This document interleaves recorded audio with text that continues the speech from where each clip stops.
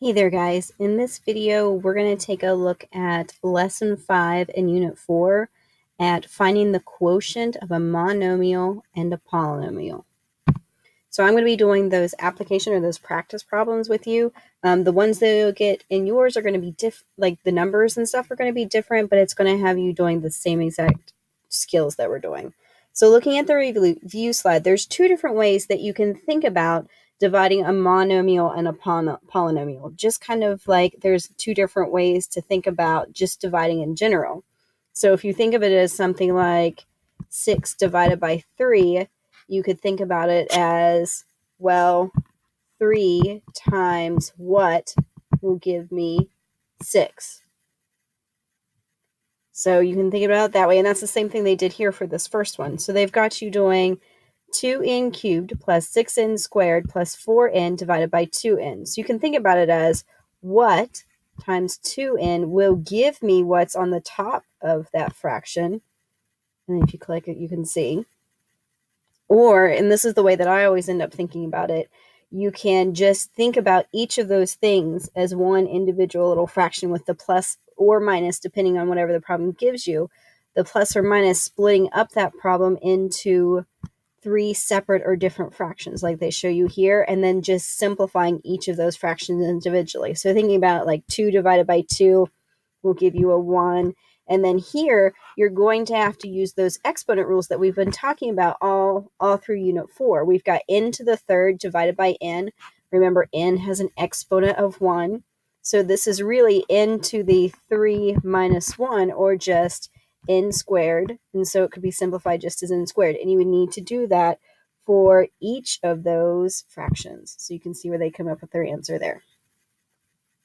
Okay, so if we start trying out some of those together,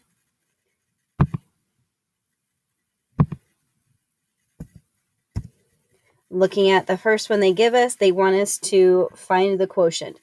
So when you get good at these, you won't have to write out quite as much, but whenever you first start these, I would suggest writing these out. And this is just like how we had you solve these problems in class. We wanted you to separate them out.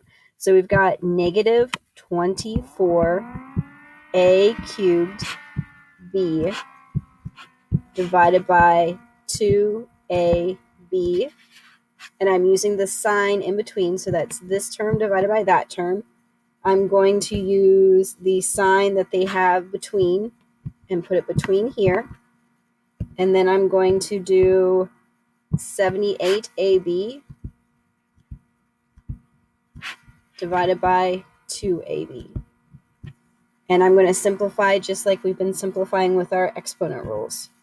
So if I'm looking, I've got a negative 24. I'm going to do them piece by piece. I'm not going to try and do them all at once. I've got a negative divided by a positive, which will give me a negative 24 divided by 2. And if you're not sure with these, just go ahead, take the couple extra seconds to type it into your calculator. 24 divided by 2 is going to be 12. And then here I have a to the third divided by a, which is a to the first. So 3 minus 1, which is going to give me a squared.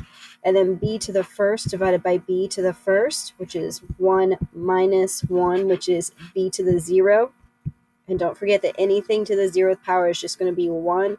So I could write a times 1 here, but I don't need to, because 1 times anything is just going to be itself, so I'm going to leave it like this. And then looking at that second part, we've got 78 divided by 2. So 78 divided by 2 is going to give us 39. A divided by A is going to be 1, so this is times 1, which is still 39. B divided by B is 1, which is, so I've got 39 times 1, which is just 39. And whatever sign is here is going to be the sign that you bring down here. So this is going to be a negative 12a squared plus 39. So if I'm looking at entering that answer, I've got a negative 12a, I'm going to use a little squared there, squared,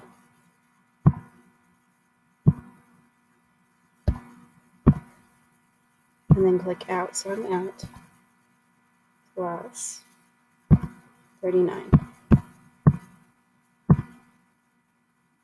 And there we go. That's the right answer. All right, so if we go ahead and take a look at the next problem. Looking at this next problem, it's kind of like the last problem. They just gave us more terms to work with. So I'm going to split them up. So I'm going to do negative 16 s to the fourth t to the third divided by negative 4st. And then looking at the term that I have right there, it's minus. So I'm going to put a minus here. And this is going to be a 44 s cubed t to the fourth divided by negative 4st. And then looking at the last term, we've got a negative 64st divided by, and I put the minus out right here, a negative 4st here. So once I get it all written out, then I'm going to go through and I'm going to solve it piece by piece. A negative 16 divided by a negative 4 is going to be a positive 4. S to the fourth divided by s is going to be s cubed.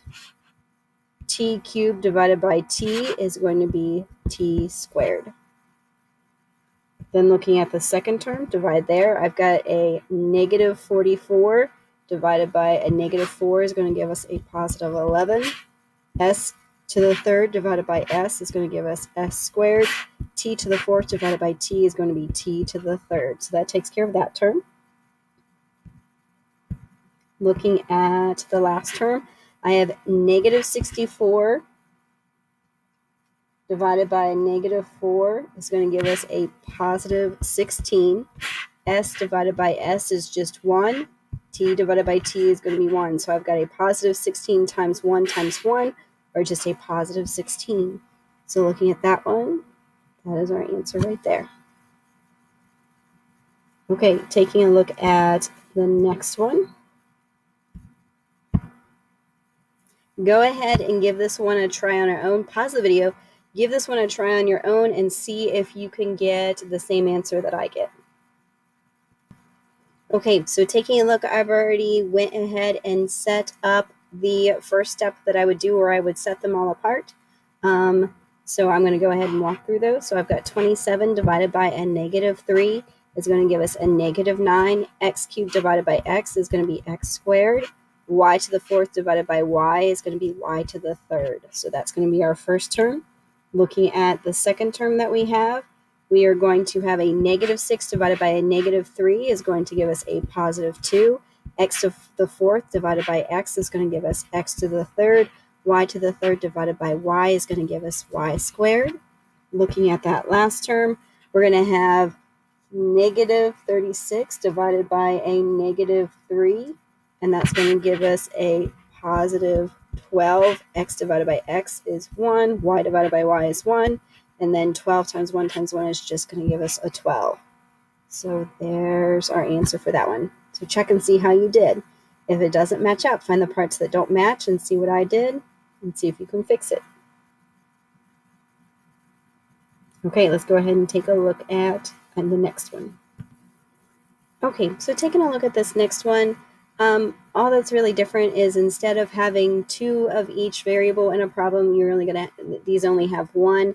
The process that we use to solve them is still going to be the same. You're still going to take each of these terms and you're going to divide them up. Since there's 3 terms in that numerator at the top of the fraction, that you're going to have those 3 terms being divided whenever you set up your division. So, and you just go through and divide with the same exact steps. So if we're working with solving here, I've got 80 divided by 2 is 40. Y to the fourth divided by y is y to the third. This says minus here, and this is a positive, so I'm just going to have a minus there. 32 divided by 2 is going to give us 16. Y squared. 10 divided by 2, we've got a minus there, so minus 5. Y divided by y is 1, so this is 5 times 1, or just negative 5. And there's our answer for that one. Okay, so another problem type that they could do is they could give you a polynomial that has 4 terms on the top, and I've underlined each of them, the 1, 2, 3, 4, and then the 1 term on the bottom, and you have to divide by those. Process is still the same. You're going to take each of those terms that are separated by that plus or minus sign, and you're going to divide them by the term that's on the bottom. So same exact process that we're doing before. So if we're looking, I've got negative 72 divided by 3 is going to give us negative 24. S to the 6 divided by s squared is going to be s to the 4th. And then we've got t to the 4th divided by t is going to be t cubed. Looking at the next term, you're going to have a minus 78 divided by 3 is going to give us 26. S to the 5 divided by 2, or 5 minus 2 is going to give us 3. T to the 3rd divided by t to the 1st is going to give us t squared.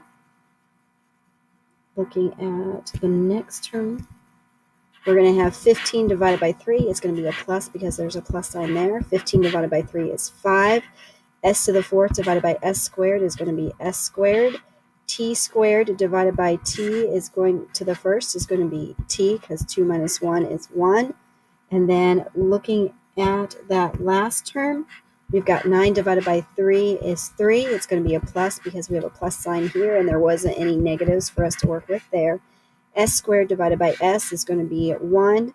And then t divided by t is going to be 1. So 3 times 1 times 1 is just 3. So that is going to be our answer for that one.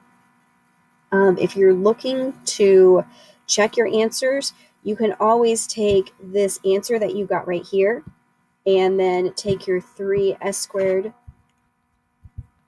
squared times t that we divided out, multiply, making sure to distribute to everything on the inside. And then if you get the same exact thing, if you get the same thing that you did for the answer up here, after you multiply those all out, you are going to end up getting the right answer.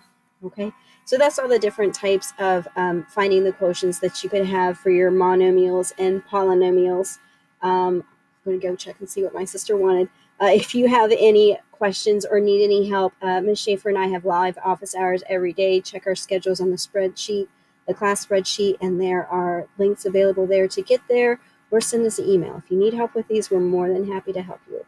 I will see you in the next one. Bye.